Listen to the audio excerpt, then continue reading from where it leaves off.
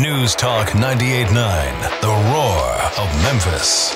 Tool Talk Radio with Joe and Allan.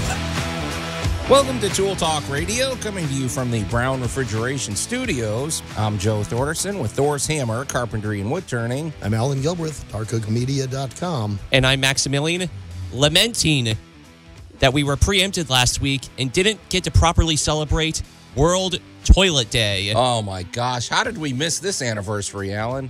What? I mean, I know Tiger football is high important and crime, everything, but wow. All right, you two missed it. I dodged it. What are you talking about? Allan unwittingly celebrated it about 5 times last week. So. Oh, my gosh. I've installed enough of them in the last 2 weeks. I was there. World Toilet Day. What a landmark occasion, Max. So what date? Do you remember the date offhand? Because it was November 19th. Okay, wow. I'd love to know who designates World Toilet Day. So, but...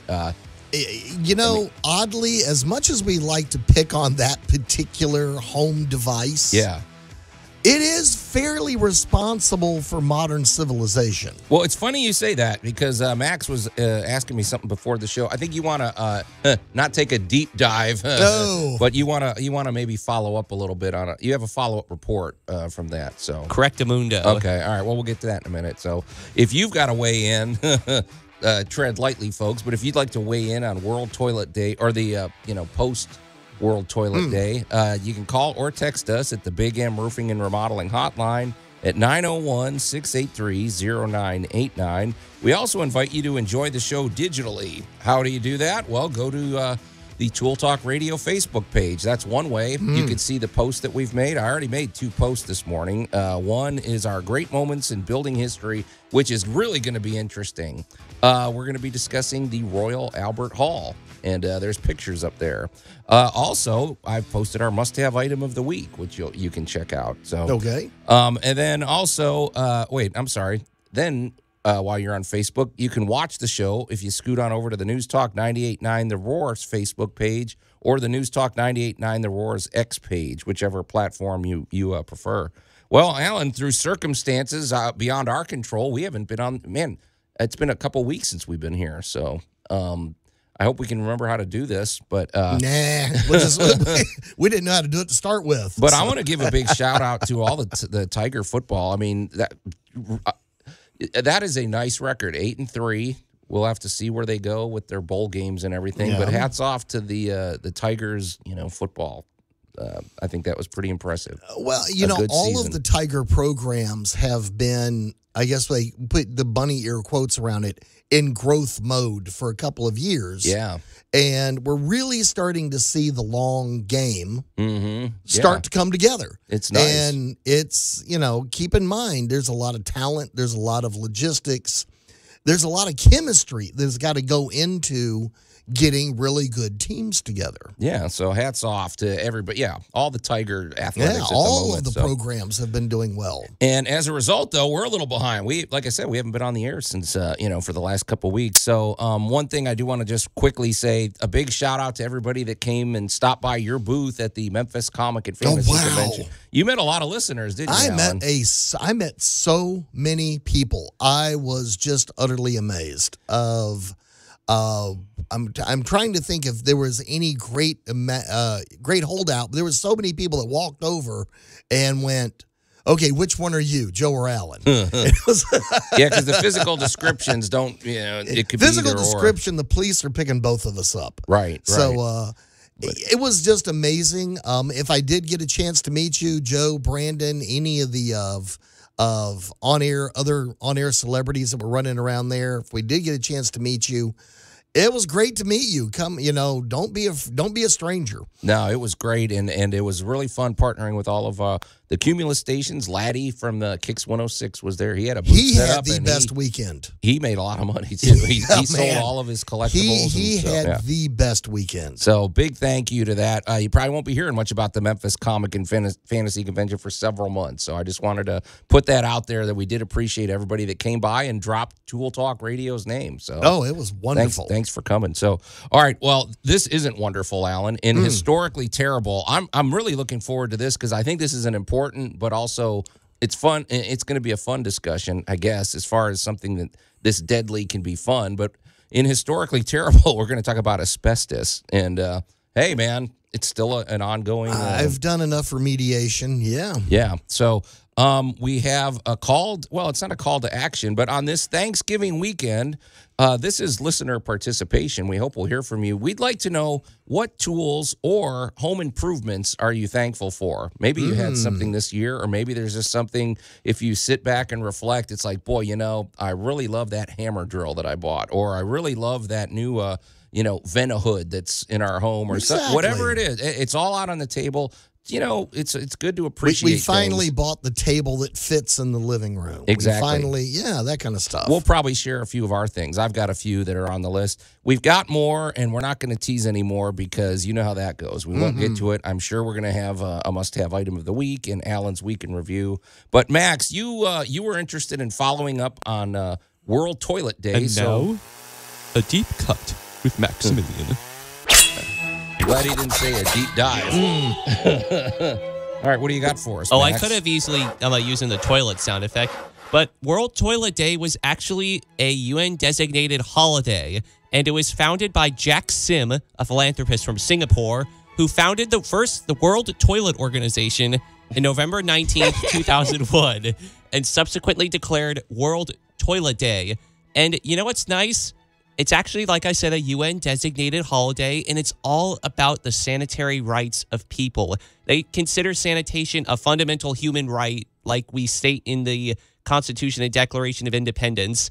And they make a statistic. It's like, why are 3.5 billion people still living without safely managed sanitation services? And so World Toilet Organization, World Toilet Day, strives to raise awareness, and also it's a call to arms. No, I mean, you can't argue with any of that. It's like, I mean, you've talked about it, Allan, how many diseases have been prevented, how much better the world smells. So, and you know what's cool, too? World Toilet Day has a mascot. Oh, my gosh. And it's a hummingbird. And you know what's kind of cool about this? The hummingbird, the reason being is because there's this ancient tale of a fire breaking out in a forest. All the animals ran for their lives, except for the noble hummingbird, who in its beak, going back and forth between a lake, carried water in its beak and poured tiny drops on the fire. All the animals were mocking them, saying, "Why are you doing this?" It's because they wanted to make their small little difference. And so World Toilet Day wants to help people become the hummingbird, making that small difference one drop at a time, or one flush at a time. The hummingbird. So wait, this is obviously a mythical story, right? It is. Oh, okay. Because I was starting to think, I'm like, I don't know, I haven't seen hummingbirds react that way, but Well, I think it is the which snowflake caused the avalanche oh, very good. kind of yeah. thing of, when you begin looking at human history, and I hate to say it, but you really have to look at the history of plumbing. Sure.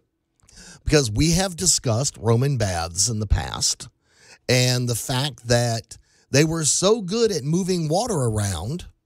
Yeah. It made that civilization, and we're talking 2,000 years ago, they were building aqueducts that are actually still in use today. You can go to their fountains and put your thermos under there and fill it up and drink fresh spring water. No filters it's a or thing. anything. So they know how to manage water management and sanitation management. These are, they're kind of the off-color topics, but they are a very serious part of city planning, community planning, where you want to live, how you want to live. Big parts of this. You know what I like about this, Max, is World Toilet Day is something that who can disagree with this? Everybody can get behind this. I don't care what your ideology is. Who is against clean plumbing, right? I mean, the reason they were talking about this is because they were also mentioning the fact that there are still many people who, have to function without functioning toilets, and so they have to openly, let nature call. Right, and that causes all sorts of other problems. That is some problems. Well, so we look forward to a day when everyone can stand shoulder to shoulder, arm in arm, celebrating the use of their. Okay, well, we better.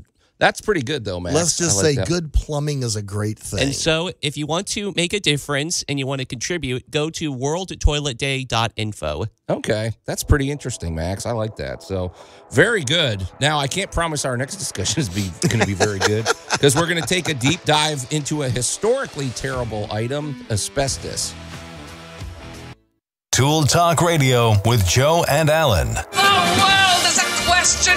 This room is an answer. And the answer is no. News Talk 98.9, the roar of Memphis. Boy, did you throw Allan on that one, Al.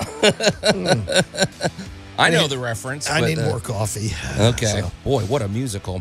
And welcome back to Tool Talk Radio, coming to you from the Brown Refrigeration Studios. I'm just going to let our listeners mull over that one.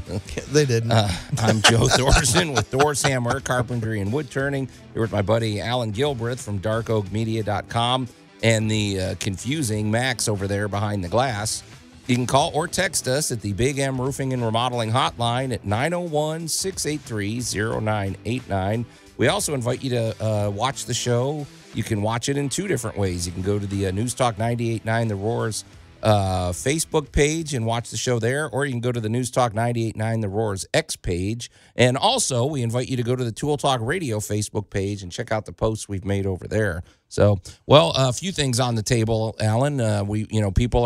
We're interested in knowing how you celebrated World Toilet Day on November 19th. We're making a week-long celebration out of this. So, also we have a call to. It's not a call to action, but we'd love to hear your stories. And on this Thanksgiving weekend, we'd love to know what tools or home improvements you're thankful for. We've got a list. You could say the toilet. Don't worry. Sure. We'll probably we've got a few, and I'm sure we'll share ours later. But before we get to any of that, let's get this out of the way, Allan. Oh, my. This armor's useless. Why do we even wear it?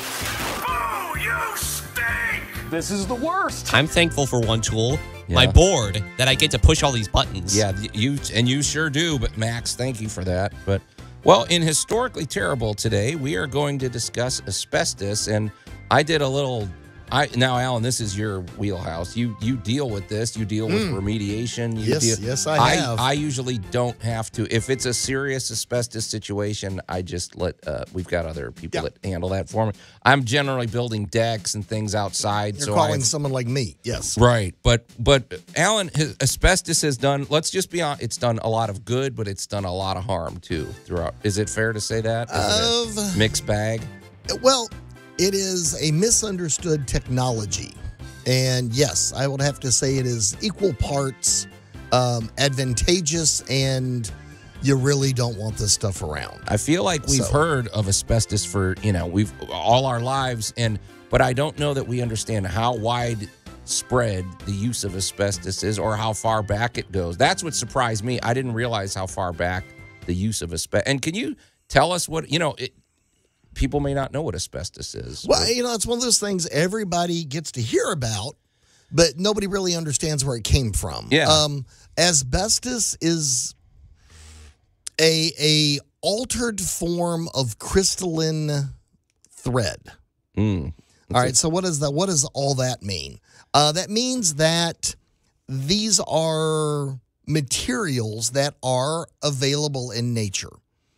Of certain types of minerals form chains or hair-like substances, and of as far back as the Romans, right, who were really good at stonework. Again, we talked about the aqueduct system a moment ago. They began finding that a bed of this hair-like stuff doesn't burn. It's not chemically reactive. It has a certain, what we would consider today, an R factor or resistance to hot and cold change. This was kind of the early version of what we would use fiberglass for today.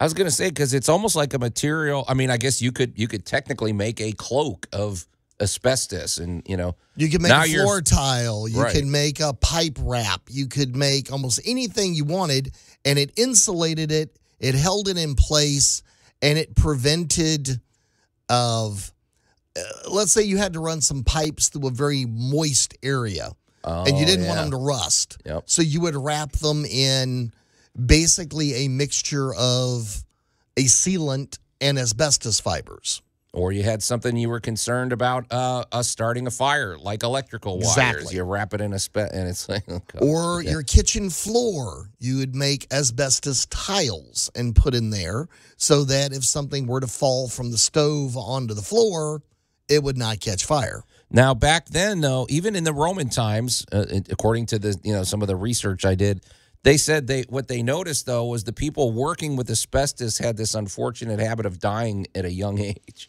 right? I mean, and that's happened throughout history. Like, why are all the people? COPD, Yeah. right? Yeah. Okay, well, this is where having the ability to look at something microscopically makes a difference. Sure. Okay, Joe, got a question for you. Yeah. What makes a really good paintbrush? Well, the bristles. It's all down to What the about the bristles? Well, okay, you don't want them flaying out at the end. That's my thing. When they stay true and tight and straight, Right. you don't want them, curling at the ends and things. Right. So different materials, and I'm going to pick on boar's hair for a moment. The prickly hairs from the bottom side of a boar of made really great brushes. And when you look at that microscopically, it's because it has all of these tiny little dendrites or tentacles or little raised areas all up and down the hair. Oh, to and hold thus, the paint. It's surface area that holds the paint. Okay. Okay, now let's continue on down a little bit more microscopically, and now you begin to hit the air holding capability of asbestos. So it's porous and sharp. It's got all these tiny little needle-like protrusions all up and down the crystals. So that's what gives it this insulatory capability, the ability to hold on to stuff. So you're essentially inhaling micro razors. Exactly. Yeah, I'm picturing little shards of glass or And because of the way they are designed, and it's going to kick up dust when you're working with this stuff. Exactly. Yeah. And now you are breathing this in. And because of the way the asbestos fibers are actually formed, the thing that makes asbestos work makes it work against your lungs. Because now your body cannot get them to expel. Right. So, Yeah, normally then they build up. And if you're working in a factory every day using this stuff. And when you get to, and again, this is just kind of where sometimes science and technology got to catch up to each other. Yeah. Because, we find a product and it's kind of like, well, we have this really big need. We have this product and this is how we're going to fill that need. And speaking of science and technology, is there a way to safely harness asbestos? Because it seems like, like taking advantage of what nature's given you, but I guess maybe at the same time, maybe you shouldn't use everything that nature gives you. Yeah, I'm wondering if you could use it in like rocket ships where it's completely contained or something in there. You know what I mean? Like, or is this just something better left? Well, here we go. At some point, all things fail. Yeah. And that is the problem with asbestos. So here at some point you got to tear a house down. Exactly. I will pick on the collapse of a building. You're going to blow up a building. You're going to collapse a building. A building falls over on its own. There's a natural disaster. You are going to aerosol these fibers. So this was a great idea at the time, but as we've learned more and more about it, we've learned this is a product that, as far as the general world is concerned, we pretty much need to leave it alone. Well, and yes, Max, there are still some specialized uses for asbestos, but not in your home. Not wrapping a pipe in a hospital, not someplace where it can become accidentally aerosoled. Now, people don't have to freak out about the word asbestos because so long as it's stable, there's not a problem. Right. It's not like a vapor that's going to get you. It's not like CO2, an odorless gas that's going to get you. Or radon. Yeah. Radon gas or something like that. Asbestos is only a problem if disturbed. When you stir it up. So you got to stir it up. So if you live in an old home, don't just go tearing the wall out until you find out if you got asbestos. This is where you need to find out whether or not that flooring could have asbestos in it. All right, not too bad. We might have a few parting thoughts when we come back, but that's pretty interesting. So you're listening to Tool Talk Radio here at News Talk 98.9 The Roar, Memphis. We're going to take a quick break, and we'll be right back. Tool Talk Radio with Joe and Allan. I made my first chair when I was 5, but the quality of the wood was wanting. News Talk 98.9 The Roar of Memphis. You know, I'd love to know what wood he used. Some wood is better than others for chairs. Balsa? Yeah, I don't know. Maybe that's it. Maybe that's where he went wrong. The old balsa chair. And welcome back to Tool Talk Radio, coming to you from the Brown Refrigeration Studios. I'm Joe Thorderson with Thor's Hammer, Carpentry and Wood Turning, here with my buddy Allan Gilbreth from darkoakmedia.com and our pal Max over there behind the glass. You can call or text us at the Big M Roofing and Remodeling Hotline at 901-683-0989. We also invite you to enjoy the show digitally. First of all, you can go over to the Tool Talk Radio Facebook page and check out the posts we've made over there. And while you're on Facebook, then you can scoot on over to the News Talk 98.9 The Roar's Facebook page and watch the show on the studio cams. And if you're on the X platform, if that's what you prefer, the News Talk 98.9 The Roar's X page has the show going as well. So, Allan, we were talking about asbestos before the break, and in our historically terrible, and I feel like it kind of behooves us to, people may be out there. For one thing, they may be wondering, does my home contain asbestos? And how far back? Because I thought there was a rule of thumb. This is like a pre-70s kind of thing, or and what do they do if they have asbestos, basically? Generally, and I'm using that word carefully, generally after 77 is when you get out of asbestos, cloth, aluminum, lead paint. Lead paint's another one. Yeah, we had a lot of great, quote unquote, great ideas for a long time that, as science and experience caught up with us, we decided these weren't so great ideas anymore. Right. Yep. So, generally, any construction after 77, you're fairly certain you don't have these setbacks. Okay. Now, there are a lot of, there's a lot of people these days getting the older homes and renovating. Turn of the century homes, and I'm not talking about 21st century. I'm talking about 19th to 20th century turn on the homes.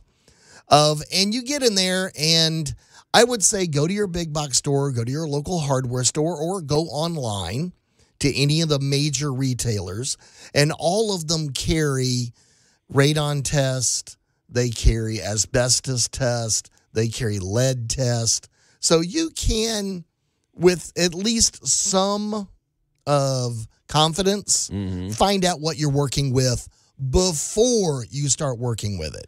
Well, what are these so these tests are basically like, do they have like little readers? Because I know there's different types of things. Do you take some material and put it in a tube, or what? Well, they're all different types. Okay. So I would say go online and look around, and some test or mail in. If you don't want to do this yourself, there are a number of companies. Again, you can look in your local area and get a list of people that will come out and look for mold, asbestos, lead, cloth covers, aluminum wiring, and that kind of stuff. Yeah, it's not a bad idea. If you have an older home, just do it anyway, because you may be breathing in things for years and you don't want to be. Well, if you're looking at, a home from the 1920s, which is entirely possible here in Memphis. Sure. And as you and I both know, we have listeners around the world. Well, so you've pointed that out. They have really old homes. And they're listening in Great Britain or something. Got quite a nice following in the UK, and the UK kind of giggles when we start talking about antiques. Yeah. Because they got some of they know about antiques. Yeah, they've got some pottery sitting around that might have been in the family for 1,000 years, right, as opposed to 100 years. So yes, you can run into a lot of bizarre things from the past. They were great ideas in 1910, but by 1950, we'd figured out they weren't such a great idea. Good point. So a little testing, especially if you're looking at buying and renovating one of these places. Yeah. I'm going to advocate buy it and renovate it, but know what you're getting into before you make the purchase. Okay, sounds good. And as a parting thought, if you want to thank somebody for who came up with the word asbestos, well, it comes from ancient Greek. It's a combination of the word which means no, and asbestos, which means quench. And so it literally means unquenchable, and it reflects the use of a substance like a wick that would never burn up. Oh, because they made so unquenchable. Asbestos, which It sounds doesn't cool. stop. It's a very doesn't appealing stop. name, but yeah, we found out there's always a downside to everything. Well, every technology we embrace has a cost. Yeah. And we're learning as we've moved forward. You and I've talked about this with paint a lot of times. Latex paint doesn't explode. Oil paint was bomb in a can. Yeah. So we've moved into technologies as we developed them, and then as we learn more and new technologies come along, older technologies are supplanted, and forward we go. That's a perfect lead-in to discuss. Okay, very good. So our historically terrible was pretty informative, and I think a cautionary tale, and something that you should pay attention to even today. So Yes. Well, but on that note, let's talk about our good buddy Larry Brown from Brown Refrigeration, who I just happened to see this week. He's got a project that we're going to be working on. They're doing this is the older home we were talking about. Right. This laundry room that I'm building. They're going to be doing a mini split solution here because there's literally I no. love those. Well, it would be very difficult to run any ventilation to this. This is a very exposed area. I told you it's completely added on to the home. So they decided the mini split's the way to go. But when I was talking to, when I was there with the homeowner and I was there with Larry Brown, and it was really fun being kind of like a fly on the wall observing their conversation. And it's kind of like what we've talked about for years here about Larry Brown. The conversation wasn't just what are you going to need today. It's like what unit makes the most sense 5 years from now when a part fails or when you need servicing on this. And he was talking about the companies that they deal with that they provide the best customer service, and you can call and get a part to you the next day and things like that, which is something you don't always think about. You might just go to the bottom line of what is the cheapest unit to install. Well, in the long run, that's not the cheapest unit because for one thing, it may not be as effective, but it really demonstrated the dynamic personality of Larry Brown and how his sort of holistic approach to HVAC, because it wasn't just about the solution for today, and it also was about what's going to provide the cleanest air, what is going to be the most effective, what's going to give you the best utility bill over the time. And really, that comes from his years of HVAC training. I mean, this is all the guy does. I mean, Yep. we're going on almost 50 years of Larry Brown as an HVAC man. So, but if you need an HVAC company, which we all do living here in the Mid-South, that's what you want. You want somebody with that expertise. You want somebody that is going to be around for the long haul and somebody that thinks really holistically about your HVAC unit, including the Remy Halo system, which has really become an integral part of it should be a part of everybody's system. It's affordable, and it is something that really it changes the air that comes out of your HVAC unit. It uses the UV power of the sun to create cleaning air particulates, and that every bit of air that comes out of this HVAC unit is now clean, and it cleans every surface that it hits, which we're talking about, asbestos, and we're talking about all these other harmful particulates in the air. It's also a great idea to get Brown Refrigeration out there every year or so to clean your ducts, and that's something they're an expert at as well.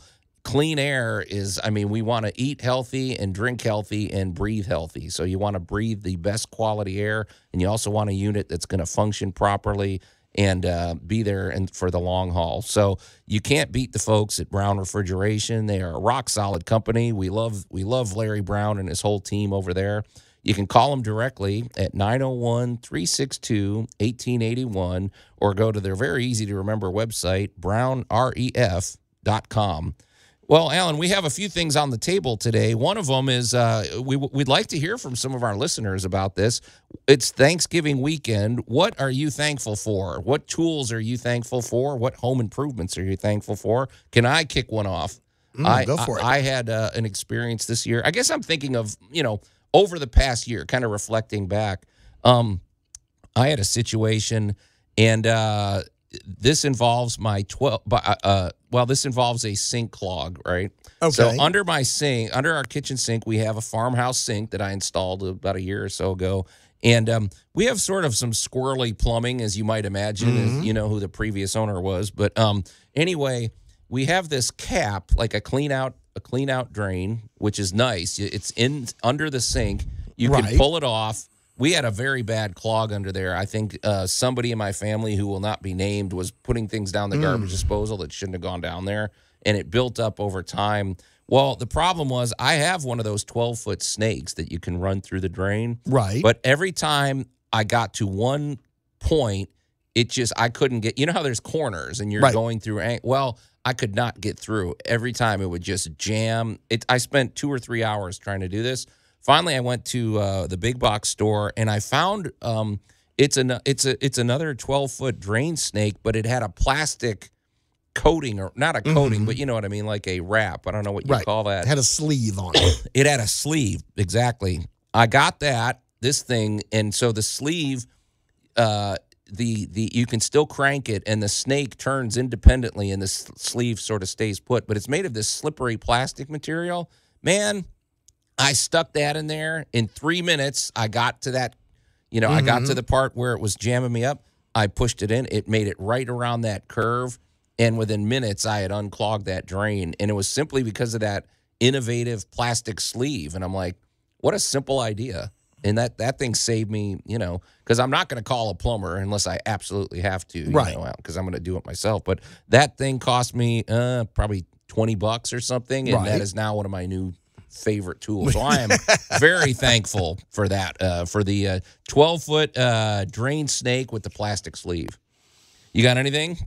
You got a whole holster of tools to be thankful for. Oh, my gosh. Well, I'm going to say my single most used tool in the arsenal is either my cute little 12-volt, drill.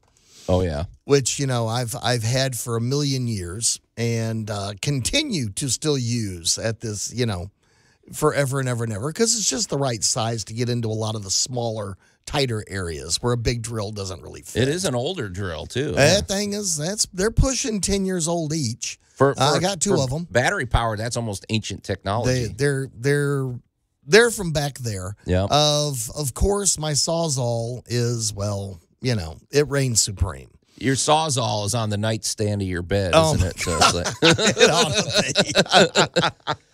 That thing has been through more buildings, walls, trees, bushes.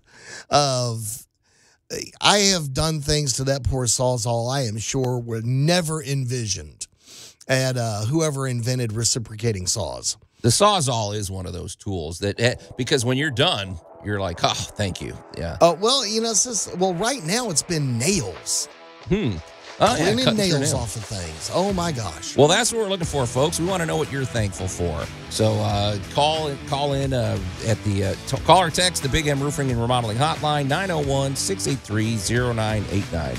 This is Tool Talk Radio. We're going to take a quick break, and we'll be right back. Tool Talk Radio with Joe and Allan. We have radon coming from below. We have asbestos in the ceilings. These are silent killers. You are the silent killer. News Talk 98.9, the roar of Memphis. We can't argue with them there. We've been discussing it all morning. And welcome back to Tool Talk Radio, coming to you from the Brown Refrigeration Studios. I'm Joe Thorderson with Thor's Hammer, Carpentry and Wood Turning, here with my buddy Allan Gilbreth from darkoakmedia.com and our pal Max over there behind the glass. You can call or text us at the Big M Roofing and Remodeling Hotline at 901-683-0989, especially on this Thanksgiving weekend if you've got something that you're thankful for in the home improvement realm. If you've got a tool that you're really grateful for. We've shared a couple of tool tales we're happy, we're thankful for. Or maybe there's a particular home improvement that you've done to your home that you're especially thankful for. We'd like to hear about it on this Thanksgiving weekend. Get in touch with us, 901-683-0989.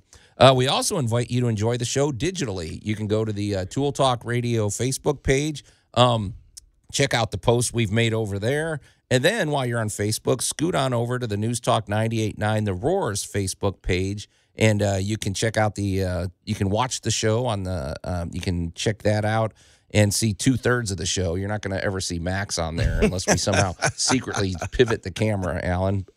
Or if you're over on X, you can always watch the show over on the News Talk 98.9 The Roar's X page. So, I think somebody's weighing in on the text. We're going to get to your thing in a minute, but it looks like somebody jumped on the phones, Max. So what do we got there? Ricky's got a tool he's thankful for. Oh, good. Okay. Ricky, put him up on the air, Max. So, Ricky, how's it going this morning? Cold. Cold? Oh, okay. Hey, this is nothing, man. It's good. It's good for the lungs, right? Right, Allan? Yeah. Good for the immune system. So. Well, Ricky, it's Thanksgiving weekend. What? And you say you've got something that you're thankful for? Yeah, I found a little oscillating tool. It's not much bigger than a handheld electric battery-powered screwdriver, but it's got like 9 different blades, and you can do anything with this. You can cut tile, grout, wood, nails. I've even cut the hardy board, the concrete board. Nice. I mean, and $39. I've worn 2 out in 3 years. Are they battery powered or are they plug in? No, they do make a battery powered now, but the ones that I get are always plug in because they're just more resilient. Okay, here we go, because this is good, Rick. Now, this is good. We want to get an outside. One of my things, and I have to say I've come around a lot to battery-powered tools. One of the things I was resistant to in the past was I didn't think the battery-powered had enough torque. So are you kind of feeling that way with these oscillating tools that you're buying? Well, the oscillating tool runs on such a high RPM that the battery life is only about 15 or 20 minutes that I've found. Okay. I always get the plug-in version, and I can run it off a generator. Heck, I've even run it off of a inverter off of my car. So you've worked on your car with this baby? Yes, sir. Can you describe? Okay, I think I know the one you're talking about. I know we have to be careful. We can't always give name brands here on the show, but can you describe what this thing looks like? Because I think I know the one you're talking about. It's red. The first one I had was blue. The last one I've gotten is red, and it's lasted a lot longer, and it was cheaper. And did not get it at a big box store. I got it at a local hardware store. I know the one you're talking about. Yeah. Well, Probably over on Summer Avenue. Yeah. Well, the great thing with those little oscillating tools is exactly that. It's the vibratory rate that they operate at. And it is shocking what such a tiny little tool can do. Wait, oscillating is just like it's just like a sawzall, right? It's going up and down, right?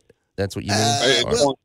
Yeah, but it's going side to side, and if you're not careful, you will catch a 2x4 on fire trying to cut a nail. Really? Yeah. Oh, I know. Yes, Okay, I know the one you're talking about. Okay, yeah. The blade kind of goes side to side, and you can tuck it under, like you said, you could tuck it under a 2x4 if you have the right blade. Could you cut through nails and things with this? Yeah, absolutely. And I do flooring work every once in a while, and I've used it as a jam saw also. Awesome. Yeah. This is great, man. Well, we sure appreciate it. Hey, we'd love you to text a picture. Could you do that at some point? Text it over to our hotline, and we could post that for you. I'll see if I can get it done today. Awesome. Well, Ricky, thanks for weighing in, and this is exactly the kind of thing we're talking about. That's because I'm sure you've been in a pinch, and suddenly you reach for this baby. And now, do you have a name for this tool? Like, have you given it a nickname? No, my buddy calls it the ant saw. Okay. That's what it sounds like. I don't know. I think maybe the snake or the ferret or something, but it needs its own nickname. It sounds like it's come through for you. But hey, Ricky, we sure appreciate you listening and weighing in on the hotline, man. Thanks for calling in. I love your show, man. Appreciate you. All right, there we go. Thanks, Ricky. Now that's what we want. Exactly that. And I know the feeling. And okay, he brought up a point that I didn't think of, but my one complaint I would have, he was talking about how quickly the batteries wear out because of the speed of the motor. I did find, I told you that I came around and I bought a battery-powered chainsaw. You did. That is my one complaint. The batteries are gone in 5 minutes. I mean, they poop out pretty quickly, but that was great to hear from him. Ricky, thanks for that, and I hope he'll send in pictures. And we'd love to hear from you if you've got some tool tales, if you've got a tool or a home improvement. If you, like we said, if you got a Vent-A-Hood that you just love, send us a picture or call or text. We'd love to hear from you. But all right, well, Alan, let's turn the corner. Oh, the humanity. This, of course, is the part of the show where we hear what Alan did this week, because you never know what it might be. And where I deafen everyone. And yeah, Max blew out the speakers on your radio and deafened everybody. But what did you do this week, my friend? Well, all right, we're going to divide it into two different properties this week. Okay. All right, property A this is the one with the pool house that is now a fully functioning and completely stocked greenhouse. Yeah. It is full of plants. It's doing great. If you're new to Tool Talk Radio, Alan he totally renovated a pool house that is very wide open. It's more like a cabana, and then what you did is enclosed it for the winter so that it is now a greenhouse, which is a great idea. Yeah, man. fully functional greenhouse. Probably nice to look at too. We'll take the panels off in the spring, and they'll turn back into your pool cabana. Boom. So, however, at this particular property, there was a completely out of control holly bush. And I use the word bush lightly because we're going to say all encompassing. I'm trying to be a tree. Just out of curiosity, is holly the one with those annoying spiky? Yes, the one that tries to kill you. Yeah. Those things are way sharper than they look, too. Yes, Even they with are. gloves, they'll poke through the gloves. They're I hate absolutely those things. miserable. Yeah. And the backside of this property, with the pandemic and everybody in the world, it just kind of got left behind. And back when it was nice, warm, and green and all that, we had gone down there to look at, how badly overgrown it had become. Yep. And, the poor homeowner is looking at us going, all right, it's hopeless. I'm going to have to, hire the forestry service to come in here and get all this done. And I'm like, nah, let's just give it a little time. So we waited, and you know what? It's now November. All that greenery is gone. Oh, you just let nature take its course? Now you can get in there with a lawnmower and a weed sling and a Sawzall and all those little privet bushes that have come up and all that stuff. And we are recovering this property at great rate. Well, you waited till the right time. Perfect time of year. And I'm advocating this because like you like to work outside this time of year. Sure. This is your favorite time of year to be out there. I prefer working in the cold than the heat. I love the landscaping aspect of getting things done now. You don't have to deal with the bugs. You don't have to deal with all the critters. And stuff is not a complete jungle trying to eat you. Yeah. You can really get in and see what you're doing. And if you got a lot of big trees and you're lawn mowing and you're turning the stuff over, you're making really good mulch. Oh, good point. So, all right. Well, hey, now, she's the top of where'd the first hour go? We'll continue the conversation about what you did. And then, of course, we can't wait to get to our great moments in building history where we discuss the Royal Albert Hall. You're listening to Tool Talk Radio. We're going to take a quick break, and we'll be right back.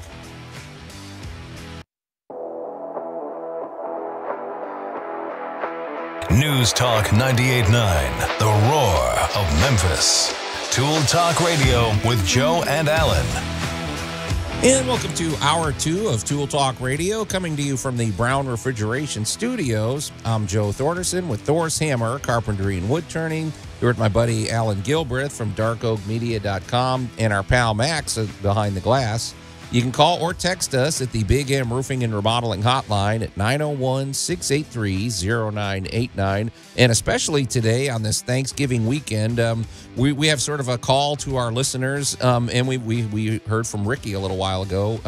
We want to hear what home improvements or tools are you particularly thankful for this year? Ricky has a great multi-purpose oscillating tool. It sounds like one of these that cuts through everything. I know I know what he's talking about. I thought it was fascinating that he said it's actually, you have to be careful with it that it doesn't set the 2x4 on fire. The blade moves that fast. So wow.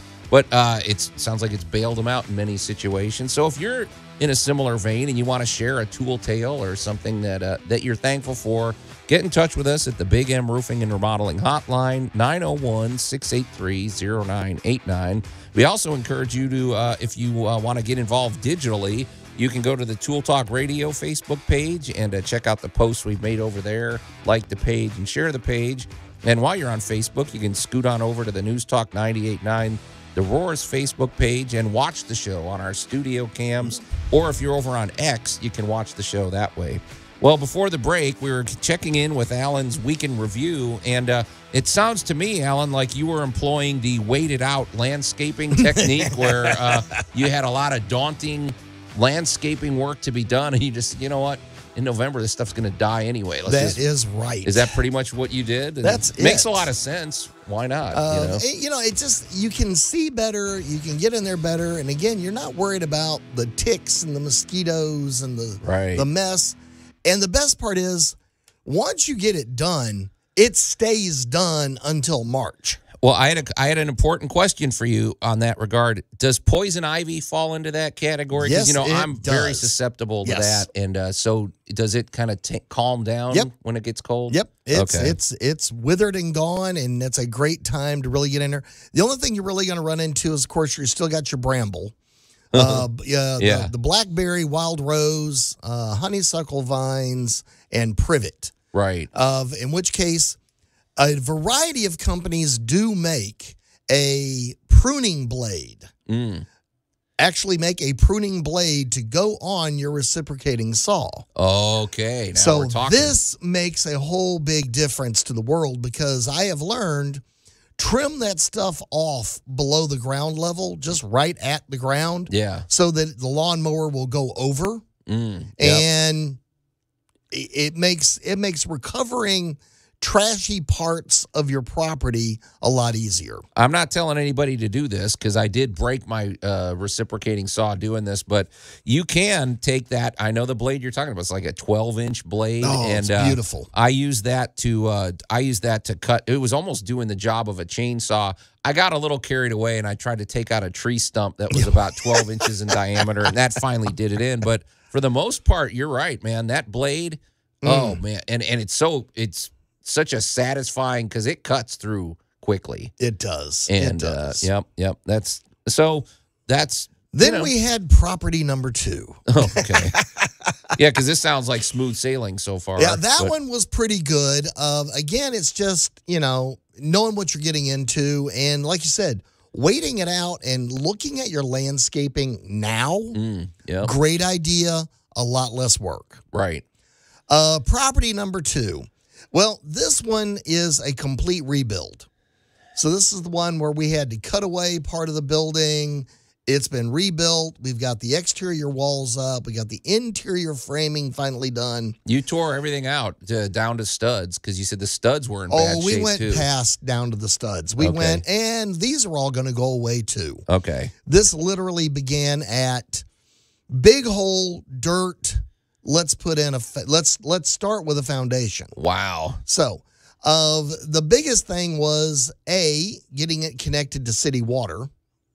Oh, because this is a more remote house, right? This is a little out in the country, and it's got talking about being able to flush your toilet. Yeah. That has not been able to happen in the year and a half we've been working on this project. Oh, wow. Because it had no water in the house.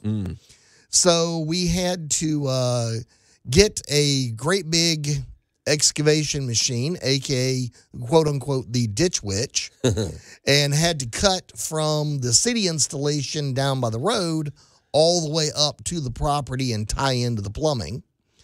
Not all that difficult, just time consuming. Take your time, and for heaven's sake, make sure your plumbing is clean. Oh, yeah. Yeah, when you bring that in. It sounds like you saved this homeowner a lot of money, because I could see that being a huge expense if you just had to bring an outside company in. So. Oh, yeah, massive. However, there is a flush toilet in the house for the rest of the construction. Nice. Oh, yes, very nice. And this is where I'm going to get to the tool I am most grateful for this year. Oh, okay. And that is nicknamed, I didn't name it, The rest of the crew named it. But I'm going to talk about Bertha. Okay. Bertha is a big red sheetrock lifter. Oh, yeah. We've seen this. We have moved from the, I'm going to say, the slow, not sexy part of building a house. Because, framing and the wood and trying to get stuff, it still doesn't really look like a house. No, until you start finishing it off. And then, the exterior walls are done. We got the doors up. We got the windows in. And at that point, you really start kind of getting a scope of where you're at. But it really doesn't look like a house until the insulation goes into the exterior walls. And, we got the R30 on the ceiling. We got the R19 on the walls. So this thing's insulated. And there's something about those first few pieces of sheetrock. When they go up, now suddenly the job gets exciting. Can I say something? And I just want you're making me reflect about something. So there was a period where I did some work where I was partnered up with they did kitchen remodeling and things like that. Right. And they did other remodeling. And my job was more or less I would come in, I would put the sheetrock in, the trim work, and the painting.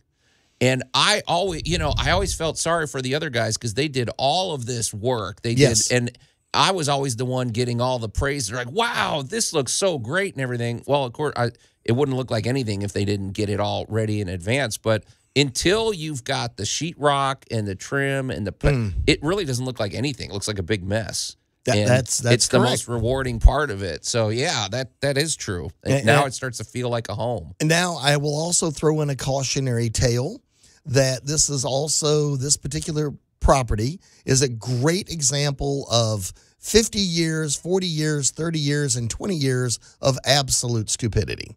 Oh yeah, you said this was because this was a clown show. I have never pulled so many nails out of walls before in my life. Oh, man. It's just like if there was a doubt, you put a nail in it. That's all I got to say. I have never pulled so many nails in my life. So, but it's coming along nicely. I've been sending you pictures you can post. Yeah, we got to post those. So it is really starting to look good. We're done with the ceiling, and we began the walls this week. And that's, I got to tell you, that gets you excited. Oh, yeah. Now those walls start coming in, and it starts, you're thinking, all right, almost ready to paint. The end is in sight. So. It is. All right. Well, we'll stay tuned for more developments with Allan's Week in Review. You're listening to Tool Talk Radio, coming to you from the let me start over. You're listening to Tool Talk Radio. We're going to take a quick break. When we come back, I can't wait. We're going to discuss the Royal Albert Hall in our great moments in building history. Tool Talk Radio with Joe and Allan. This is glue. Strong stuff. News Talk 98.9, the roar of Memphis. Pretty good endorsement there. I mean, he didn't give any brand names, though. So, but, yeah. Anyway, welcome to, I don't know, whatever. Welcome back to Tool Talk Radio, coming to you from the Brown Refrigeration Studios. I'm Joe Thorderson with Thor's Hammer, Carpentry and Wood Turning. Here with my buddy Allan Gilbreth from darkoakmedia.com and our pal Max over there behind the glass. We invite you to call or text us at the Big M Roofing and Remodeling Hotline at 901-683-0989. Especially this Thanksgiving weekend, if you've got a tool or a home improvement you're particularly thankful for. We've been sharing some of ours. One of our listeners, Ricky, called in to showcase one of his tools that he's appreciative of, and so we'd love to hear from you. We'd also love to hear from you if you've ever visited the Royal Albert Hall in Great Britain, because in a moment, that's what we're going to be discussing in our great moments in building history, and it looks like a really cool structure. If I ever make it to England one day, I definitely want to make a stop there. It'd be great to see a show or a performance there. But that's what we're going to be discussing shortly, so you could weigh in at the Big M Roofing and Remodeling Hotline once again, 901-683-0989. We also invite you to enjoy the show digitally. You can go to the Tool Talk Radio Facebook page, like the page, and share the page. And then while you're over on Facebook, go over to the News Talk 98.9 The Roar's Facebook page and watch the show on the studio cams. And also, you can watch the show on the News Talk 98.9 The Roar's X page. Well, in a moment, we're going to get to our great moments in building history. Before we do that, I want to talk about another man I spoke to this week. Our good buddy Jay Hill with Big M Roofing and Remodeling, who we're working on another project together. But, you know, I don't know how we attract these guys, Allan, because but somehow we wind up with people that are just at the top of their game in their respective fields. When it comes to the exterior protection of your home, there's nobody better than our good buddy Jay Hill with Big M Roofing and Remodeling. From roofing, siding, gutters, and windows, from the top down, you can't beat him. It's funny, I'm just noticing something, Allan. I've been holding this business card for 2 years, and I just realized Jay Hill's business cards are waterproof. They're kind of like a plastic material. Yes. I think there's something there. I wonder if he knows that his business cards are waterproof, or if he did that on purpose. He does. All right, Jay, I finally got it 2 years later.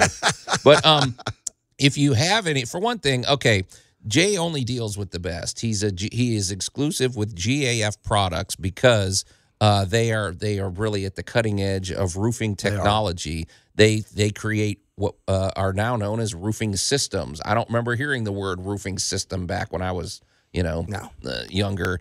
These days, these systems are so effective that they can offer a lifetime transferable warranty. Jay is always 5 stars with the Better Business Bureau and Good Housekeeping. And also what sets Jay apart is his unique history. He is a former insurance agent. And believe me, that's a big deal, because one of the things with this comes into play a lot with roofing, but also exterior damage to your home.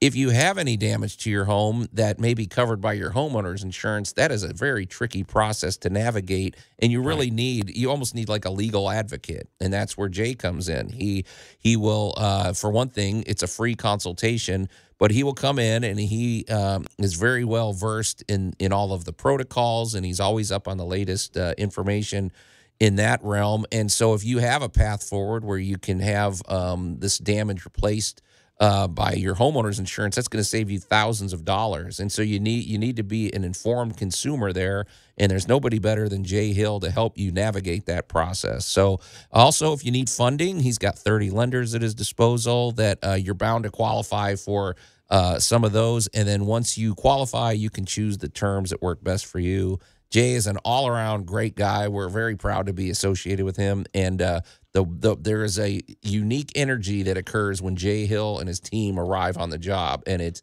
full of optimism and excitement, and it's just a really great experience. So call Jay directly. He always encourages you to call him directly at 901-484-5645, or go to his website, bigmroofingandremodeling.com. All right, Max. Well, this is going to be another good one. And now, great moments in building history.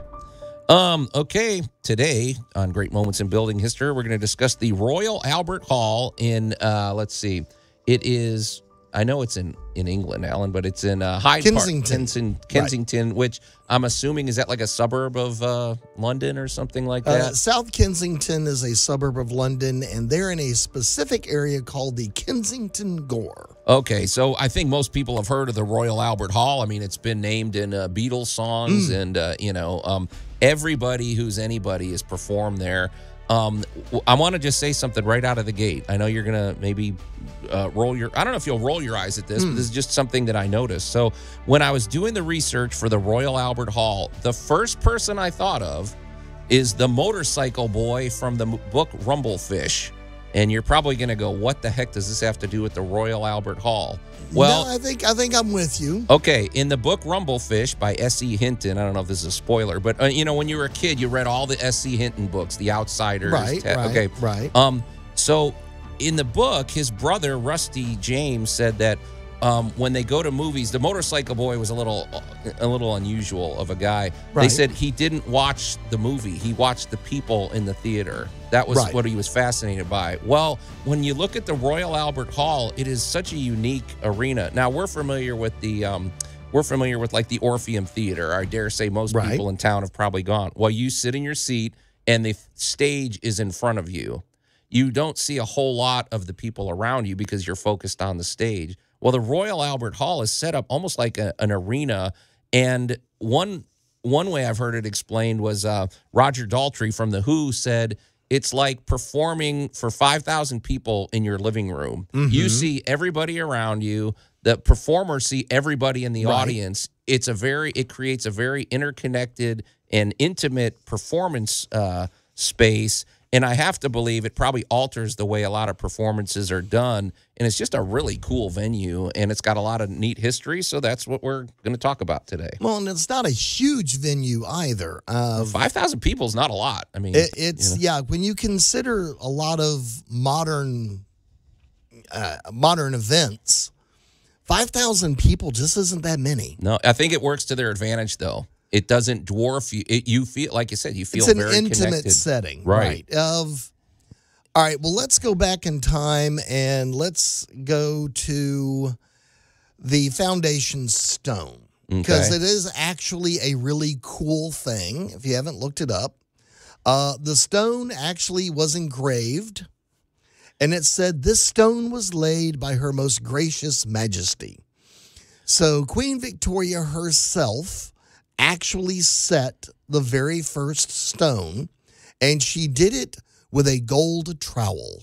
Yeah, and let's say this. That's just way too cool. I believe it was 1871. So it started this. So now let's give credit where credit's due. Prince Albert, who this is, that was his wife, right? I mean, that was her husband, right? And they were deeply in love. They were a nice couple. She was so, I guess, spoiler, he passed away before he saw the hall open. But they were big supporters of the arts, which we always appreciate. Yes. And in 1851, they did an exhibition. They set up a temporary exhibition space in Hyde Park, which at that point was kind of countryside. It was it would be almost like us going out to the parts of Collierville that haven't been developed or anything like that, and setting up something. But it was so successful that they wanted to establish something more permanent. So they were going to establish buildings and performance centers. And at the centerpiece of this was they weren't calling it the Royal Albert Hall back then. It was going to be something, more along the lines of just the Great Hall or something like that. But the design is so interesting because they talked about rectangular designs. They talked about easier to construct designs because this is more or less an oval building. Yes. Which is harder to construct, but it creates, like we said, such a cool space. I mean, the space is what fascinates me, just the experience of being inside of that. And when we go back to the Romans and we talk about the aqueducts and that kind of thing, the cool thing is the technology of the day was good enough to fit stones together so tightly that they're still working together 2,000 years later. Queen Victoria set this foundation stone in 1867. It's still there. The Albert Hall has held tens of thousands of people over the years, back and forth. And the building, the way it was built, it was designed to hold up. It wasn't like 50 years from now we'll be replacing this.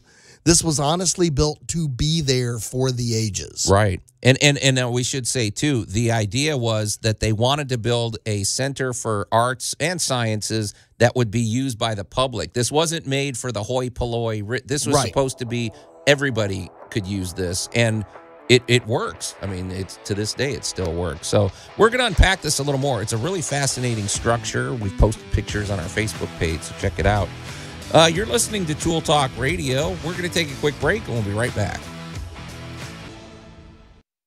Tool Talk Radio with Joe and Allan. When my new apprentice arrives, he will take care of you. News Talk 98.9, the roar of Memphis. Yeah, so he says. As I recall, his apprentice got cut in half by Obi-Wan Kenobi, but, Anyway, don't roll your eyes at me, Allan. Anyway, welcome back to Tool Talk Radio, coming to you from the Brown Refrigeration Studios. I'm Joe Thorderson with Thor's Hammer, Carpentry and Wood Turning, here with my buddy Allan Gilbreth from darkoakmedia.com and our pal Max over there behind the glass. You can call or text us at the Big M Roofing and Remodeling Hotline at 901-683-0989. We also invite you to watch the show on the News Talk 98.9 The Roar's Facebook page or the News Talk 98.9 The Roar's X page. And while you're on social media, be sure to drop by the Tool Talk Radio Facebook page, like the page, share the page, and check out the posts we've made over there, including some cool images of the conversation we're having now in our Great Moments in Building History about the Royal Albert Hall. Construction was pretty efficient. They built this thing in about 4 years. They laid the foundation in 1867, and it was opened in March of 1871. Queen Victoria and her late husband, Prince Albert, were big supporters of the arts, and what I appreciate about them is they were trying to make the arts and sciences accessible to the public. Because, I mean, back in the day, let's face it, we had that. There was a lot of distinction between the rich and the poor and everything, and this seems like a really good community effort, or an effort to help the community by making performances and making a space that's conducive to unique, art available to the public. Because now there are the fancy seats. There's a box seats up above, but really a lot of this was within the budget of most people to enjoy. And what I kind of like about it, it echoes the sentiments of people like William Shakespeare when he created the Globe Theater. It even looks kind of globular. So there's got to be a psychology to that, right? Because the Globe Theater. Oh, okay. And Allan, I know one of your favorite shows is the Phantom of the Opera, right? That's one that you're a big fan of. I'm a big fan of that one. Yes. Well, when you look at the Great Albert Hall and the way it's constructed, as we said, I have to believe it changes the dynamic. If you're a performer, or if you're in a band, or if you're putting on a play, it changes the dynamic of how you perform it. I would dare say it's almost its own unique one-off performance when it's done in the Albert Hall, because if you go see if you were to see the Phantom of the Opera at the Orpheum, you're looking straight ahead at the stage. Well, at the Albert Hall, you could be slightly behind the stage or right next to the stage, and that changes everything. So. It makes me think of this biography by Bono I'm reading recently. It's called Surrender, and he was talking about something U2 does really well is they understand the proper chemistry between the performers and the audience. There's no performance without the audience. There has to be that right level of chemistry and interaction with the audience. And so if you're performing in a venue that literally is like performing in your living room, imagine what sort of intimate interactions, imagine what fun you would have in that venue. It's funny you say that, Max, not to sidetrack, but we are talking about the arts. I've seen U2 several times, before you were thought of, Max, and he's right. They're very good at connecting with the audience, and you always felt like it was just, they were, I don't know, they definitely were in tune with how to interact with the audience. So, but Allan, we should be fair. It wasn't just a huge success right out of the gate. There were issues, mostly to do with the acoustics, because we should say it also had a domed glass ceiling, which was cool. Right. It let sunlight in. However, they said, man, it created some echoes that caused problems through the years. So they had to address that, and they tried different techniques throughout the decades. Well, that was part of the problem at the pyramid when they built it here in Memphis. Oh, good point, yeah. Acoustics are very different. That is why you go to some place like Carnegie Hall, and it is designed specifically around the acoustics. Mm-hmm. That was item number 1, not item number 10. Right. Because a lot of the Albert Hall was about presentation. Yeah. And the hall itself was designed to be a presentation. Italianate architecture, and you want a little pressure when you're the architect. You're building this for the queen. Good point. That's true. You're being commissioned by the queen, so you better, Now, because they toyed around with different designs, and they ultimately went with the more complicated and nicer looking one. Exactly. Yeah. And here's the other thing to remember. When you look at some place like the Orpheum, Carnegie Hall, the Albert Hall, you look at how ornate it is. You look at the amazing and beautiful woodwork in it, and the simple fact that It's under one of the seats. The foundation stone is still actually in there. Yeah. If you get the right seat, you can look under your seat, and there's the stone. That's neat. So this stone was put in, this masonry was done in 1870, more or less, right around that era. And yet it is still holding up and holding up well today. Sure. So, and keep in mind, there's no power tools here. This is 1860. Yeah. Yep. This is 1860 when this is being built. This is hand-powered tools. But and an army of craftspeople. No, absolutely. You did say something, though. You used the word ornate. You know what I find? You know, if you really look at the Royal Albert Hall, because we posted, if you want to check it out on our Facebook, we posted a picture of the exterior and the interior. I don't see ornate as much as I see interesting architecture and interesting lines. Right. I feel like there's almost a minimalism to this, like especially when you go in the hall.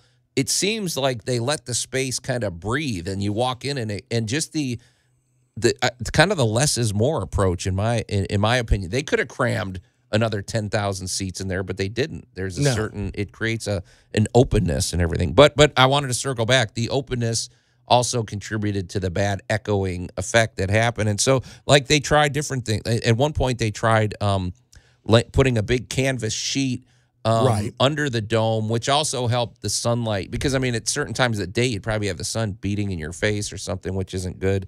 That didn't quite do it. In 1969, they finally came up with what they call them either spaceships or mushrooms. They look like upside down mushrooms. Mm-hmm, they add a really cool look to the Albert Hall, but it helped finally fix the acoustics. Right. And now they have like a state-of-the-art sound system that is just it's really, unbelievable. And you basically, if you're a performer, you go in, instead of bringing your own sound equipment, you plug into their sound equipment. And correct. So they've got it, and it's been renovated many times. It's kind of one of those places that's always, it's an institution, so they want it to be at its best. So it sounds like at this point, it is just, I mean, there's no end in sight. This thing's going to be around for generations. Right. And what a cool space. Well, just to be kind of fun with it, to add one little thing, during the pandemic, while they were kind of closed down, they decided to completely redo the entire ventilation system. So give our little buddy Larry Brown here a little pop out so they actually changed out of the entire ventilation system to be cleaner, more efficient, more environmentally friendly, and, cleaner. Yeah. The biggest thing is air cleaning, air scrubbing became a part of the Royal Albert Hall. That's a good point, because I mean, think about that ventilate, and we've said in the past, that's its own challenge. Well, I mean, we love to talk about these great big wonderful buildings. It's 152 years old and all that. So what does that got to do with your house? It has the exact same problems as your house. Sure. Wear, tear, water, of design, ventilation, and just picture the plumbing. I mean, this is a huge thing. I remember about probably 40 years ago now, Los Angeles was talking about they needed to spend all these hundreds of millions of dollars upgrading basically the plumbing and sewer systems. Right. Because LA was growing and getting bigger.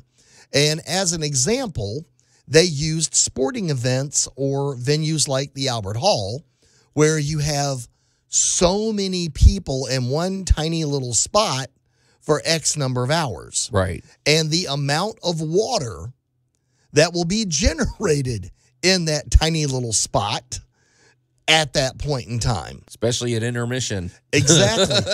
And when you begin thinking about, wait a minute, you actually have to plan for this. Oh, yeah. Otherwise, you could flood yourself out. There's only so much water that can go down a drain at any any one given time. Right. Yeah, but it sounds like, I mean, I haven't heard any nightmare stories about that. It sounds like they've always just sort of adapted to the times. One thing I found really interesting, though, I wanted to get your opinion about this, is in 1877, which, I think it was 1877, which was a full, 2 decades almost before the 1893 World's Fair, they introduced electric lighting into some of the, not the whole thing, and there were a lot of people that didn't like it. They said, I'm wondering if the light bulbs back then were just not adjustable or they were too harsh or something, because they had gas-powered jet lights that they used back in the day. But can you imagine that? Because I know, we can't even imagine today not having electric lighting, but they said that it turned off a lot of the patrons. They said it was they said it was a vulgar addition. I think it was something like that. Because it wasn't it didn't meet the aesthetic of the time, because the bulbs themselves were large, clear glass, had the burning yellow tungsten in the center of it. They were very, very hot. Yeah. And they didn't produce light like we think of light today.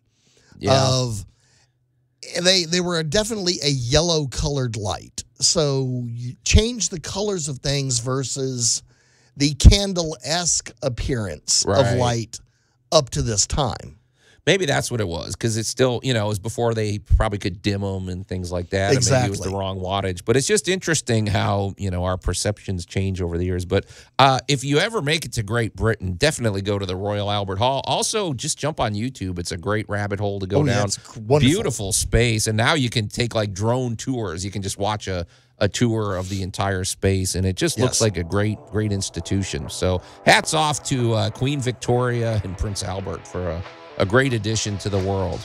Well, we hope Tool Talk Radio has been a great addition to the world. I don't know. Can't promise anything. But it's coming back here on News Talk 98.9 The Roar. We're going to take a quick break, and we'll be right back. Tool Talk Radio with Joe and Allan. News Talk 98.9 The Roar of Memphis. Nothing like a classic. I couldn't have said that one any better. And welcome back to, it expresses the views perfectly. And welcome back to Tool Talk Radio, coming to you from the Brown Refrigeration Studios. I'm Joe Thorderson with Thor's Hammer, Carpentry and Wood Turning. Here with my buddy Allan Gilbreth from darkoakmedia.com and our pal Max over there behind the glass. There's just enough time to probably shoot us a text message over at the Big M Roofing and Remodeling Hotline, 901-683-0989. Ricky, if you're out there, we'd still love you to text in a picture of the oscillating tool that we discussed earlier on the show. You can do it any time of the week. We can always post it next week as well. But if you've got anything you're thankful for, that's sort of our call to action. And it could be sent throughout the week. If you get to it, later, that's okay. We want to know what tools or home improvements you're thankful for. And Ricky was thankful for his oscillating multi-purpose tool from a company we won't name the brand because we're not being paid by them. Also, you can watch the show on the News Talk 98.9 The Roar's Facebook page. The show is up over there. It's also up over on the News Talk 98.9 The Roar's X page. And while you're enjoying the social medias, scoot on over to the Tool Talk Radio Facebook page, like our page, and share the page, and check out the posts we've made over there, including our must-have item of the week, which we're going to get to momentarily. But, Allan, we don't want to lose time before we talk about the things that we're up to. Well, so let's do that. What are you up to this week? Well, let's see. Over at darkoakmedia.com, the biggest thing going on right now is, our new little segment called Let's Plant Something. Okay.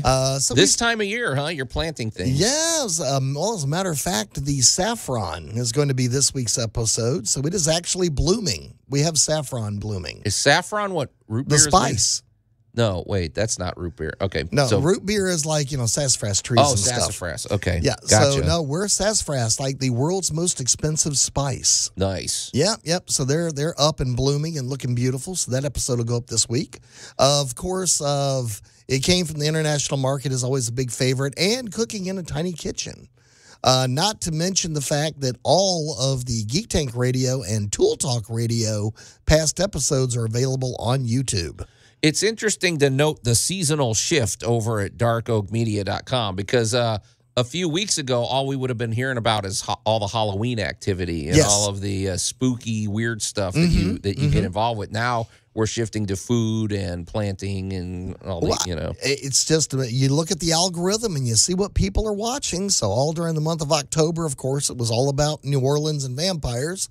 And as the minute we jumped into November, it started being about, Well, what did we do? Where did we deal with the strawberries, and how do you cook them, and what did you serve it with? And so we're back to food and dirt. Huh. This seems like your time of the year, right? I mean, you go from October, which is your wheelhouse. You know, we all love October. Yeah, I think we all October love might be my Halloween. favorite month. Yeah. But then, this time of year, it's food. It's all settling about back. the cooking, right? Okay.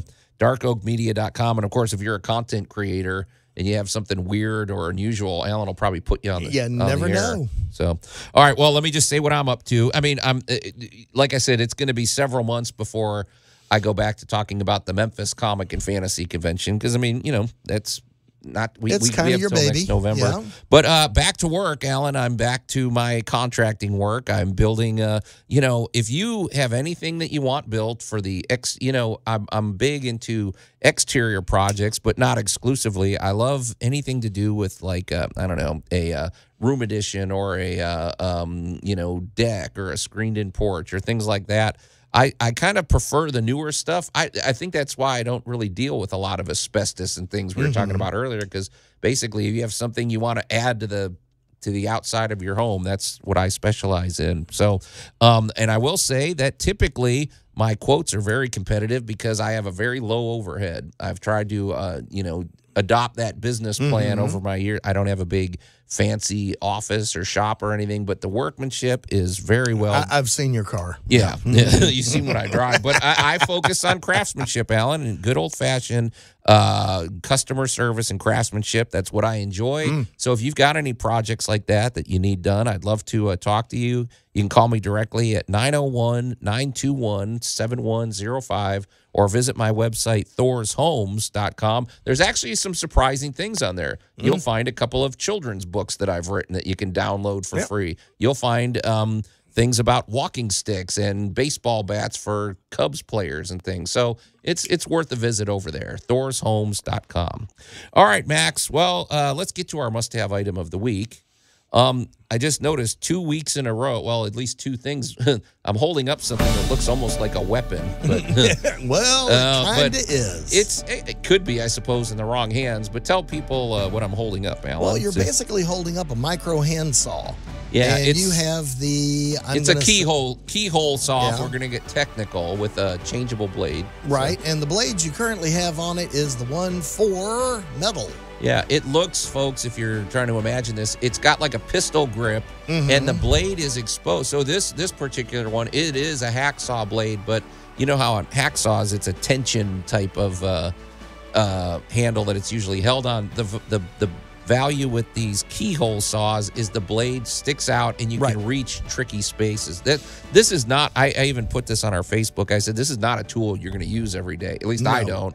But when you need it, you need it. There's always that weird, I mean, I've had times where I've had to cut a nail or a screw out of some area and it'll get to that. Or maybe you're cutting wood or something, but it's definitely, the blades are probably going to be a disposal. It's the kind of thing you're probably going to break blades. You're going to, whatever. So keep a supply of blades, but it's a super handy tool. It's cheap. I mean, that's also one of my favorite PVC tools. Talk to me. Well, you know, that lovely metal blade is what you're going to use to cut that plastic. And when you are up underneath, behind, under, there's a lot of weird places you end up working on plumbing. And that really is a clean, efficient tool for getting a nice, good cut on your PVC. Now, that's a good point. Sometimes, we've talked about this, changing a sink, depending on the situation, could take 10 minutes or it could take 4 hours, depending on. And this is a type of thing where if you are just going for pure demolition and you just need to cut out a water line or something and just chop it out, well, this will get the job done. Yes, it yank will. The new sink out, or yank the old sink out and do that. But it's something to keep in your arsenal. It is not, like I said, it's not a daily tool probably, but it's well worth having. And I guess this is a tool you could I don't know if this is one you want your kids using, only because it can be a little frustrating too. The blades can bend and snap, and I suppose they could poke their sister with it or something. So I don't know. Yeah, don't let the kids play with that one, but it is a great specialty tool. Yeah. It's small, sits in the bottom of the box until you need it. Right. So, well, it's Thanksgiving, so that's our must-have item of the week. So it's let's close out. It's Thanksgiving weekend. We've been talking about tools that we're thankful for and home improvements that we're thankful for. I want to give another shout out to one. Okay. I am super. This is a home improvement that we did, and I got to be honest. I knew I would love the look of this. I wasn't sure a year or two down the road I would still love it, but I do. And that is. I told you that we replaced the counters at our home with butcher block counters, and we stained them a really beautiful color. And you keep them oiled; you do not let them dry out. But man, a year or two in, these things are still looking great, and it's amazingly water resistant. You get water on these; they just beat up. You wipe it off, you're done. But I was concerned that it wouldn't wear as well as it is. So. A lot has to do with the care. A lot has to do with the wear and tear that you give it. But these days, the counter options are numerous and good. Yeah. Yep. I don't think I would do this if the kids were little anymore. I said, our kids are all older, but it is definitely cool looking. We get comments on it. Anybody that comes over comments on how nice it looks. And so that was a surprise because I was like, we'll try it. And if in a few years they're trashed or something, we'll just put something else. But no, man, it looks like we're in for the long haul with our countertop. So do either of you guys have anything quickly that you're thankful for? Well, as a funny side note of some of my work crew saw one of my tiny little nail pullers. You've seen it. Yeah. My little baby yellow with the like little hook on paw. one end and little flat on the other. And they were watching me, move sheetrock, tap things around, all this kind of stuff. And there was some serious tool envy going on. And so now I've actually been forced to buy 2 more of these things to give everybody their own so that they can, take care of these little tiny small jobs and handle them efficiently. It's funny because none of us are naming. Yeah, I mean, that's probably another, $10 tool or something. It is $9.95 at any hardware store anywhere on the planet. It's that weird little tool you see hanging to the side. And until you get in and use one, you don't miss it, but once you've got one, you'll never do without it. And you'll use it for decades. It's not like it's going to wear out. Oh, no. I've had mine 20, 30 years now. Yeah. Pretty awesome. All right, folks. Well, gosh, I don't know where the show went. I say that every week, but it's over. Another episode of Tool Talk Radio is in the can. So on behalf of my buddy Allan Gilbreth and our pal Max over there behind the glass, I'm Joe Thorderson. Thanks for listening to Tool Talk Radio, and we'll see you next week.